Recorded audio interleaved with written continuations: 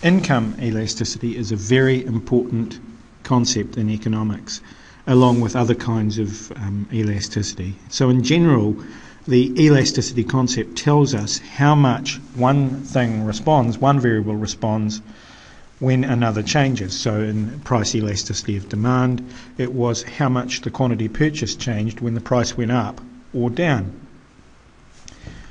So in income elasticity, the concept refers to how much the quantity demanded will change when incomes go up. So a good question to ask is, well, how does people's spending change? And I think a great way to sort of highlight how much people's incomes change and how much that would change their life is to have a look at this scene in a movie called The Time Traveler's Wife, where Claire, well, let's see. Henry, what are you doing? You can't be in here. We have to watch. Clippings are going to set you off. We have to watch something. See. What did you do? Our first winning 5 number is 17. 17.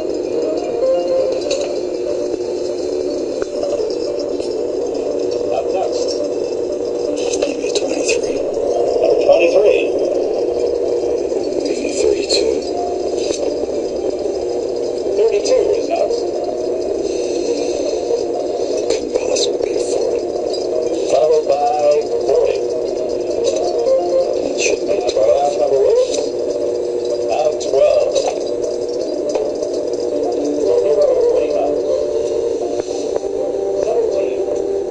You just won $5 million. You can't do that.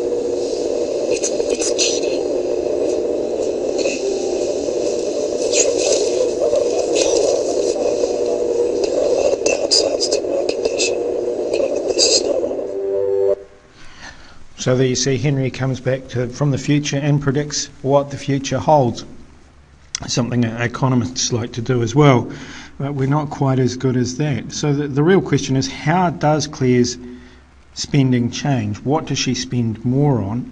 What does she spend less on? And what does she spend the same amount on when she wins $5 million? And the actual elasticity concept for income elasticity says, well, how is her income going to respond, or how is the quantity she purchased going to respond to changes in income? And it depends on the type of good. Some goods are normal goods, and that is you buy more, the quantity demanded rises as income rises. And vice versa, if you get poorer, you buy less of these goods.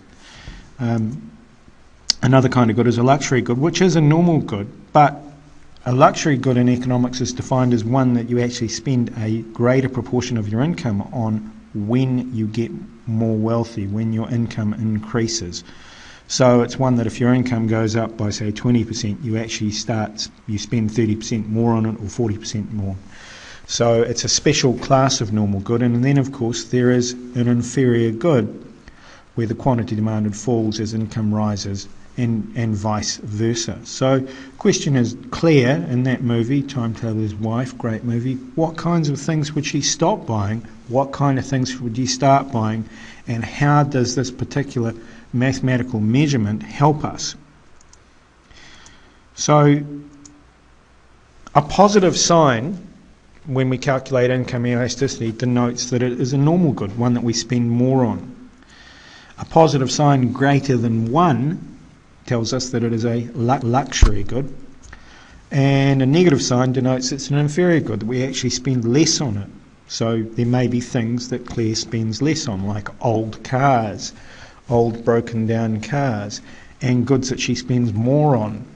But you'll of course have to watch the movie to find out what she actually does spend her money on.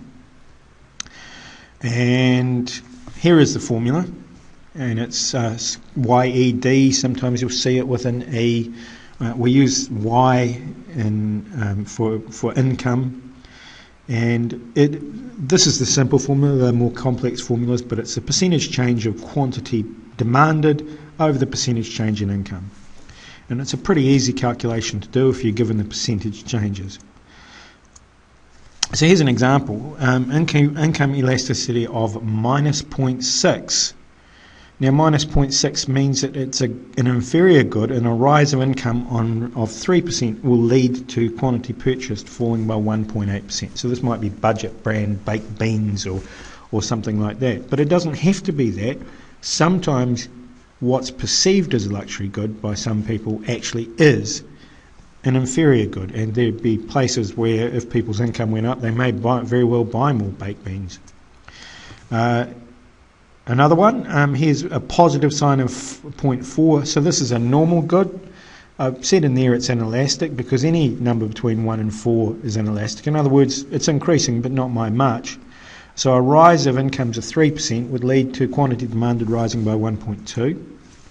And 1.6 positive, it's a normal luxury good. Now, you don't have to use the term normal luxury good, but it is a normal luxury good.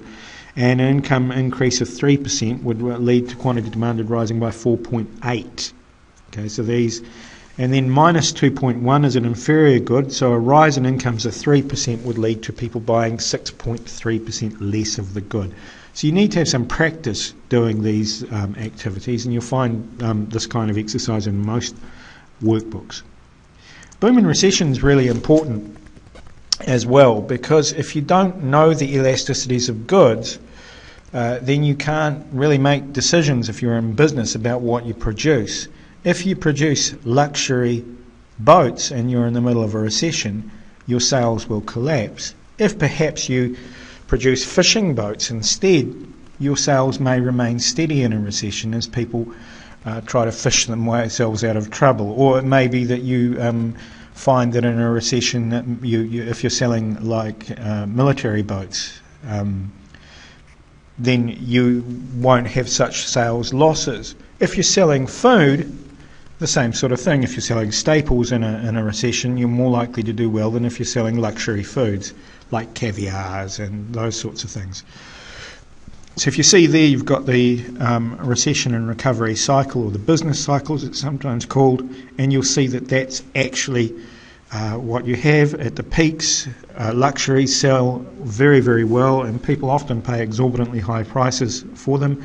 And then as the economy peters out and dives, then the luxury businesses also tend to fall by the wayside, and businesses that sell necessities or normal goods tend to do much better.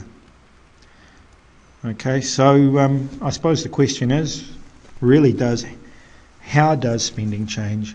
How does Claire's spending change in particular? And if you are really interested in that, of course, you're going to have to watch this movie.